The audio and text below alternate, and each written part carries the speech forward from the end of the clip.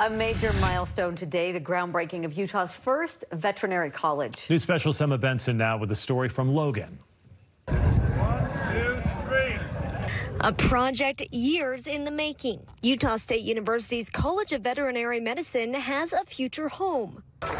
USU and state officials, including Utah State alum Governor Spencer Cox, hope that the new school will encourage graduates to stay and practice in the state.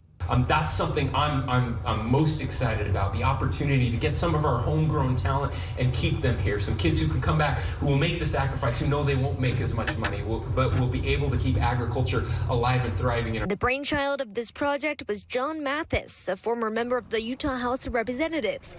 Mathis said the inspiration came from his father, who was unable to fulfill his own dream of becoming a veterinarian because there was no program in Utah. I had promised myself that if I was ever in a position where I could help Utah kids follow their dream and not have to leave home so far and not be under such circumstance to have to make those choices, that I would do that.